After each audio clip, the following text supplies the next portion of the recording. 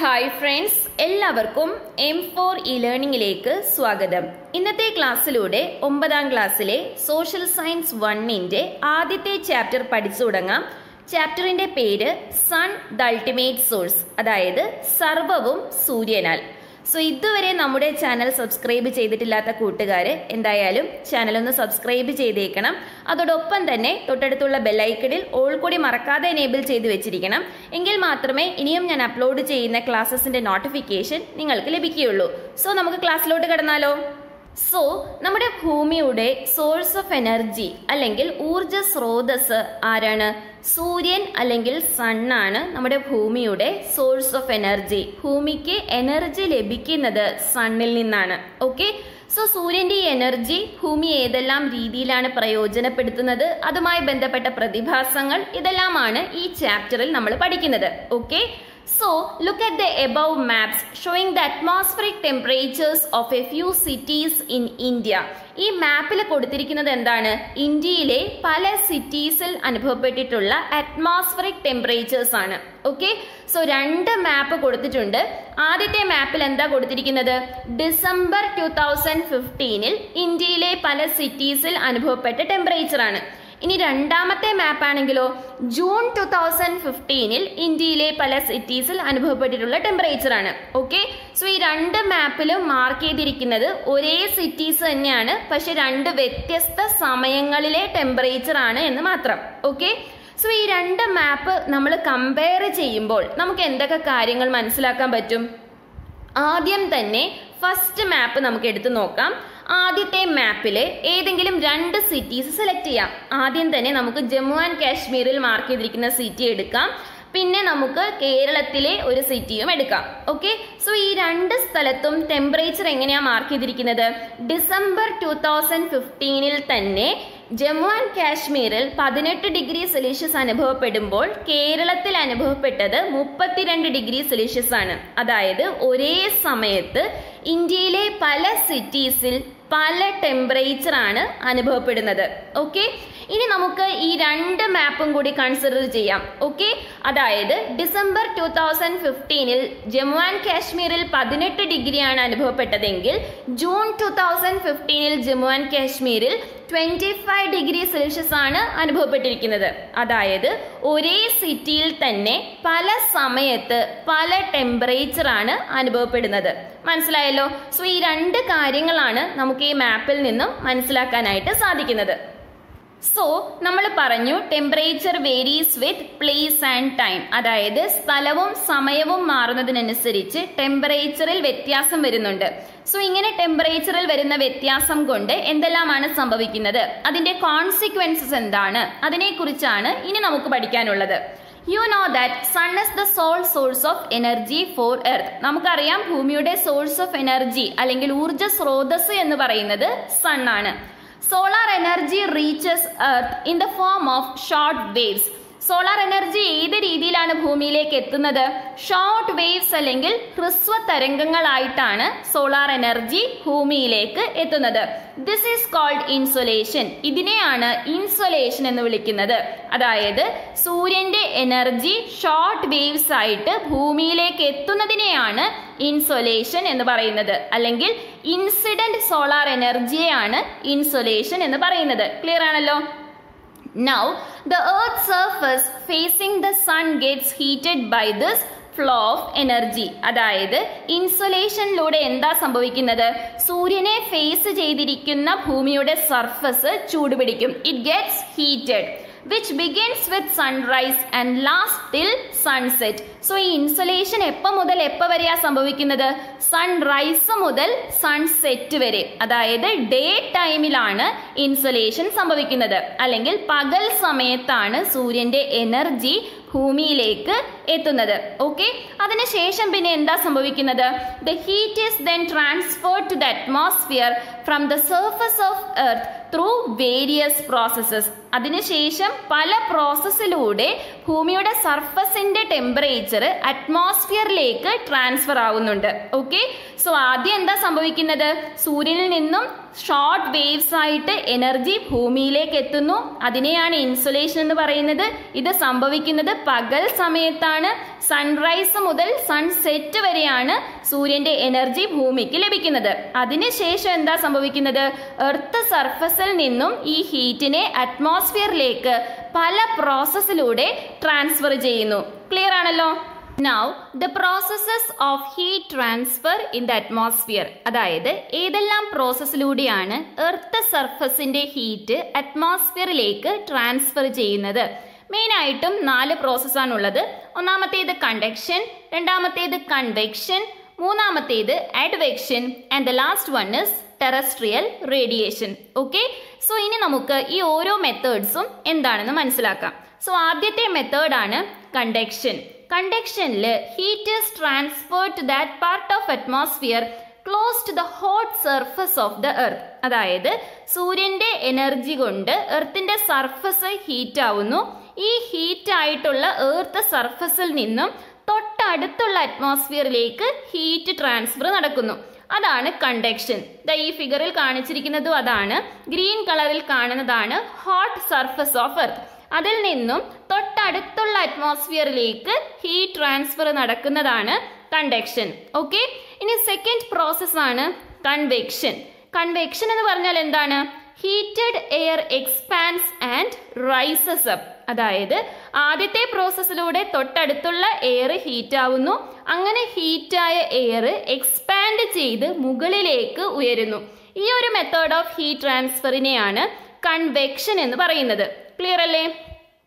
ഇനി മൂന്നാമത്തെ പ്രോസസ്സാണ് അഡ്വെക്ഷൻ. എന്താണ് അഡ്വെക്ഷൻ എന്ന് പറഞ്ഞാൽ?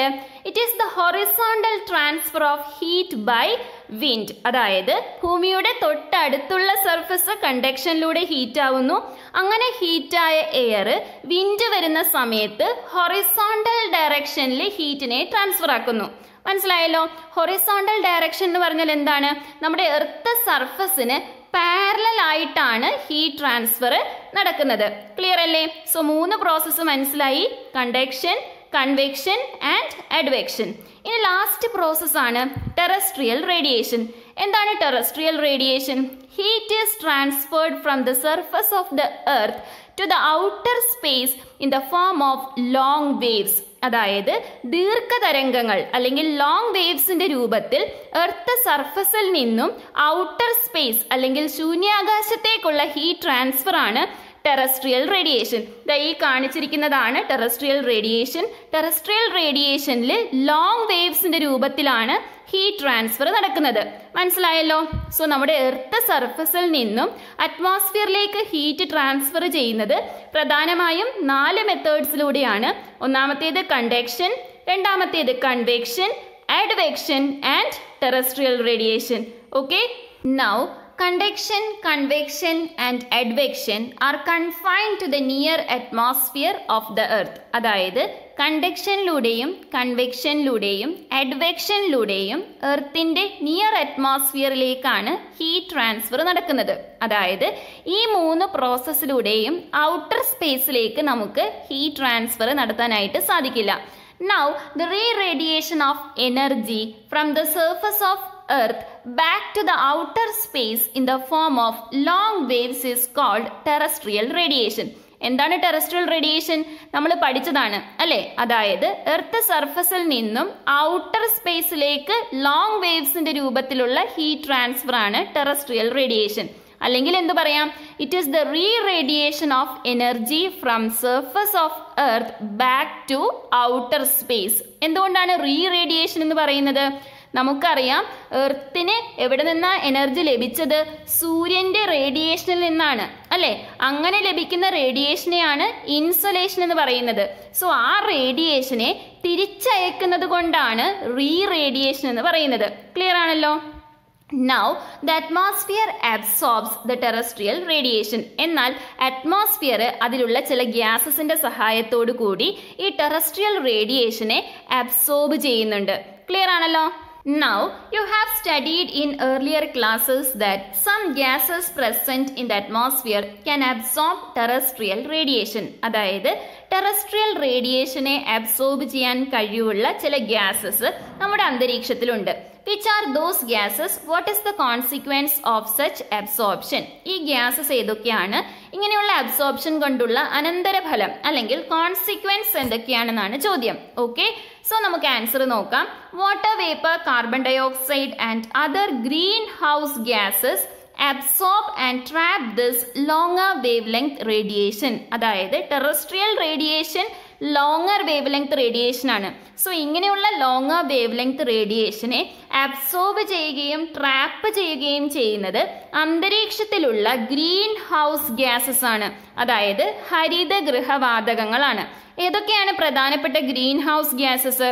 വാട്ടർ വേപ്പർ, കാർബൺ ഡയോക്സൈഡ്, അതേപോലെ മീഥെയ്ൻ, ഇതൊക്കെയാണ് പ്രധാനപ്പെട്ട ഗ്രീൻ ഹൗസ് ഗ്യാസസ്.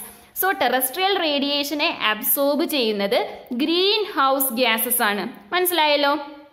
ഇനി ഇതിന്റെ കോൺസിക്വൻസ് അല്ലെങ്കിൽ അനന്തരഫലം എന്താണ്? Leading to A natural warming of earth surface and lower atmosphere.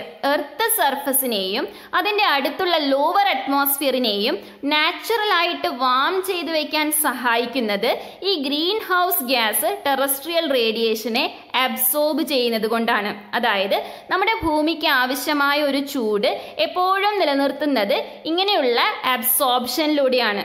മനസ്സിലായല്ലോ?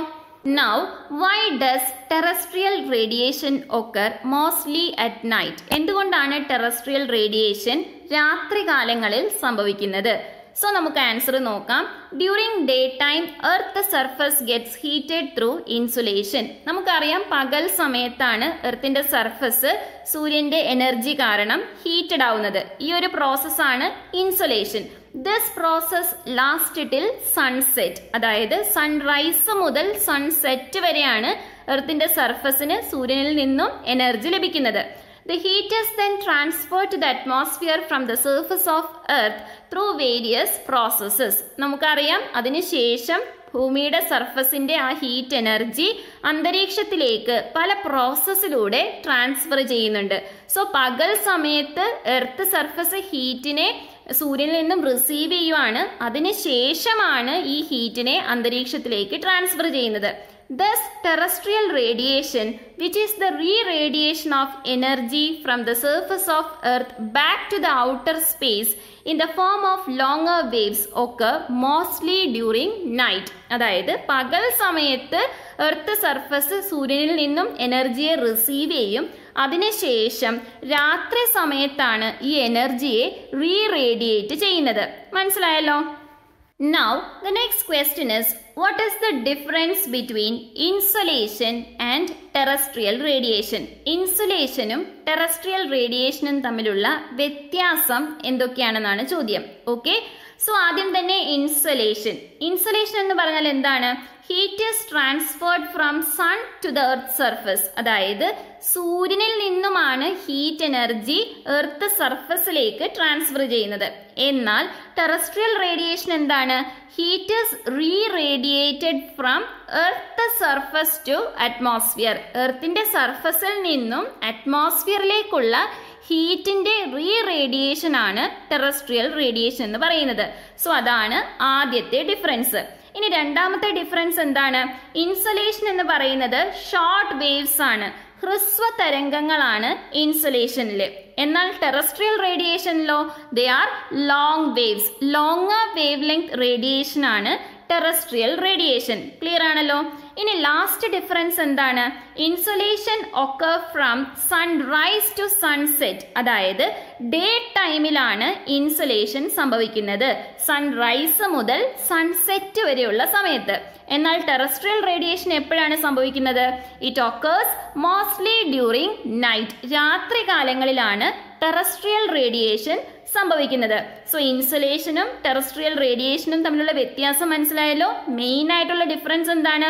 ഇൻസുലേഷൻ എന്ന് പറഞ്ഞാൽ heat energy is transferred from sun to the earth surface. സൂര്യന്റെ എനർജി എർത്ത് സർഫസിലേക്ക് എത്തുന്നതാണ് ഇൻസുലേഷൻ. എന്നാൽ ടെറസ്ട്രിയൽ റേഡിയേഷൻ എന്ന് പറഞ്ഞാലോ എർത്ത് സർഫസിൽ എത്തിയ ഈ എനർജിയെ തിരിച്ച് റീറേഡിയേറ്റ് ചെയ്യുകയാണ് അറ്റ്മോസ്ഫിയറിലേക്ക്. അതാണ് ടെറസ്ട്രിയൽ റേഡിയേഷൻ. ക്ലിയർ ആണല്ലോ? സോ ഇന്നത്തെ ക്ലാസ്സിൽ നമ്മൾ എന്തൊക്കെയാണ് പഠിച്ചത്? ആദ്യം നമ്മൾ പഠിച്ചത് temperature varies with place and time. അതായത് സ്ഥലവും സമയവും മാറുന്നതിനനുസരിച്ച് ടെമ്പറേച്ചറിൽ വേരിയേഷൻ സംഭവിക്കുന്നുണ്ട്. പിന്നീട് നമ്മൾ ഇൻസുലേഷൻ എന്താണെന്ന് പഠിച്ചു.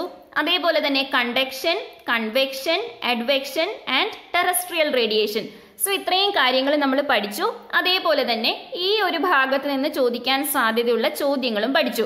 സോ ആ ചോദ്യങ്ങളുടെ കൂടെ എന്താണ് ഇൻസുലേഷൻ, എന്താണ് കണ്ടക്ഷൻ, എന്താണ് കൺവെക്ഷൻ, അഡ്വെക്ഷൻ, ടെറസ്ട്രിയൽ റേഡിയേഷൻ, ഇതിൻ്റെയൊക്കെ ഡെഫിനിഷനും കൂടി പഠിച്ചു വെക്കണം. ഓക്കെ, അതുകൂടാതെ നമ്മൾ 3 ക്വസ്റ്റ്യൻസും ഡിസ്കസ് ചെയ്തിട്ടുണ്ട്. ഓക്കെ, സോ ഇത്രയും കാര്യങ്ങളാണ് ഇന്നത്തെ ക്ലാസ്സിൽ ഉൾപ്പെടുത്തിയിട്ടുള്ളത്. ബാക്കിയുള്ള ഭാഗങ്ങൾ അടുത്ത പാർട്ടുകളായിട്ട് നമുക്ക് പഠിക്കാം. സോ ഇന്നത്തെ ക്ലാസ് നിങ്ങൾക്ക് യൂസ്ഫുൾ ആയിട്ടുണ്ടാകുമെന്ന് വിശ്വസിക്കുന്നു. നിങ്ങളുടെ അഭിപ്രായങ്ങളും നിർദ്ദേശങ്ങളും കമൻറ്റായി അറിയിക്കാൻ മറക്കരുത്. അതുപോലെ തന്നെ ഇതുവരെ നമ്മുടെ ചാനൽ സബ്സ്ക്രൈബ് ചെയ്തിട്ടില്ലാത്ത കൂട്ടുകാരെ എന്തായാലും ചാനൽ ഒന്ന് സബ്സ്ക്രൈബ് ചെയ്ത് സപ്പോർട്ട് ചെയ്യണം. അതോടൊപ്പം തന്നെ വീഡിയോയുടെ ലിങ്ക് നിങ്ങളുടെ ഫ്രണ്ട്സിന് ഷെയർ ചെയ്ത് കൊടുക്കാനും മറക്കരുത്. സോ അടുത്ത ക്ലാസ്സിൽ കാണുന്നത് വരെ താങ്ക് യു ഫ്രണ്ട്സ്.